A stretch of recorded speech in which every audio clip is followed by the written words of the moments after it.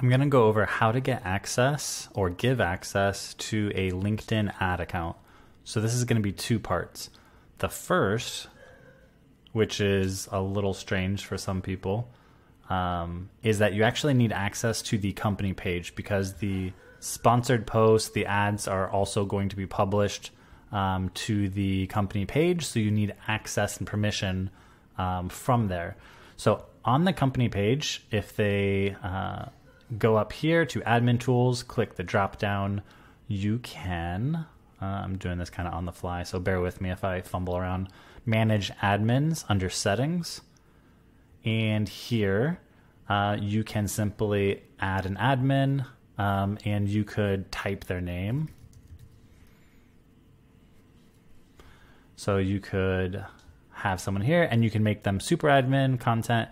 So usually content admin is all that the person would need in order to be able to post ads. Super admin, everything on the page, can edit the page. I mean, the owner will always have complete override access. So I don't think it's a huge idea, or a problem for, if you trust someone to give them super admin, but content is usually all you need.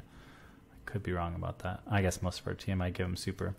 Okay, so the next thing is now you got access to that, or if you're asking for access to someone's company page, that's how you can walk them through it. They got to go to their company page, admin, and then add you. And you could send them your LinkedIn URL to make that process easier. And to get your LinkedIn URL, just click on me, click view profile, and then grab it from up here.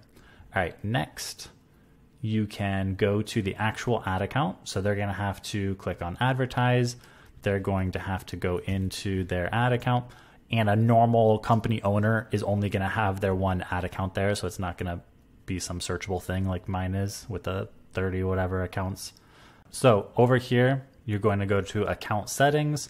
This is where you can manage access. There's the billing center where you can add your card onto file or edit the account here, the name and whatever you need to. So manage access is what you'll want to click on. You'll then click on add user. And this is where the LinkedIn URL would be really nice because I don't think it lets you, yep, it actually still does, lets you look it up by person. And so account manager, campaign manager, usually account manager is all you would need. Account manager or campaign manager, I think usually both of those work well, and it will tell you the different roles and what they can do here. But that is the two basic access that you would need.